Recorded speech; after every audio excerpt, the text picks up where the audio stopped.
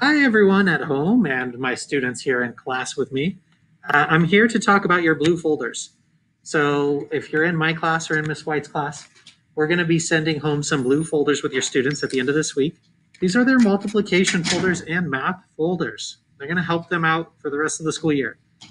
If there's one math skill that they can learn this year that will help them be prepared for fourth grade, it's learning all of their multiplication facts. It's the most important thing they can do. So let's go ahead and take a look at these things and see how to use them. Okay, so now we should be on our Elmo.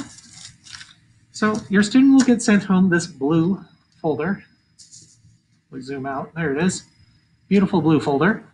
We open it up, little Ziploc inside. We got a few tools. We have a sand timer, it's a 2-minute timer. We have one die for, any kind of games, and we'll show you what to use that for. And then we have a whiteboard marker.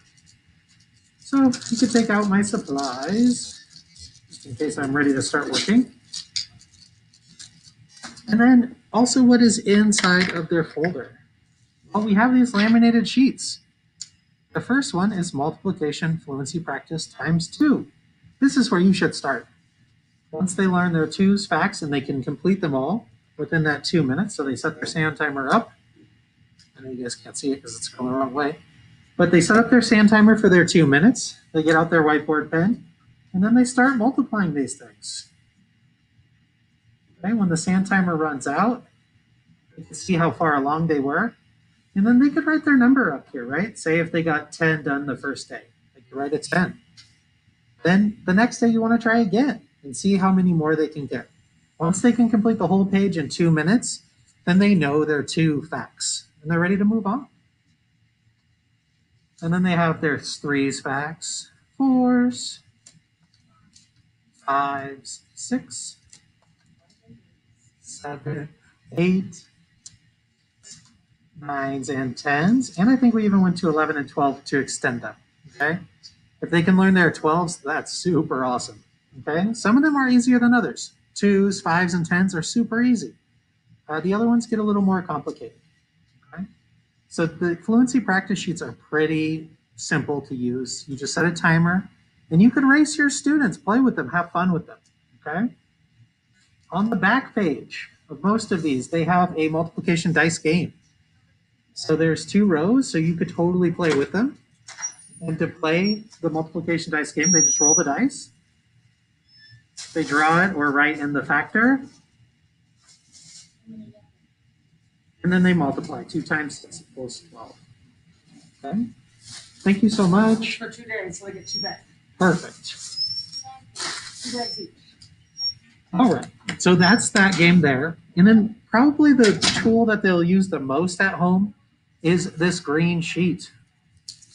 This green sheet is a piece of poster board in there, so don't let them take it out of the clear sleeve protector.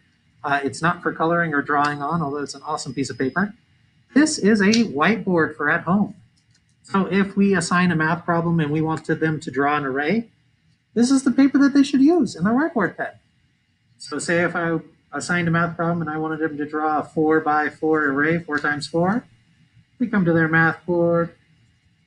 They draw their 4 rows of 4 dots. Give me a second. And they get their product. So they know their factors are 4 and their product is 16. They did that, and then they can upload a picture of it. Or if they just have another math assignment to work on and they need a piece of scratch paper, well, don't waste paper, right? We have these whiteboard markers. If you run out, just send us a message on Parent Square and we'll send you another whiteboard marker with that.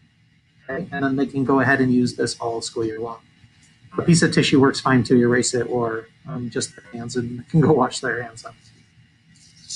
I think that's all there is for the math folder at this point. We will be adding more games, and we can send home more games later as well. So if you have any questions about this, please let us know. And until then, we'll say goodbye. You guys want to say goodbye?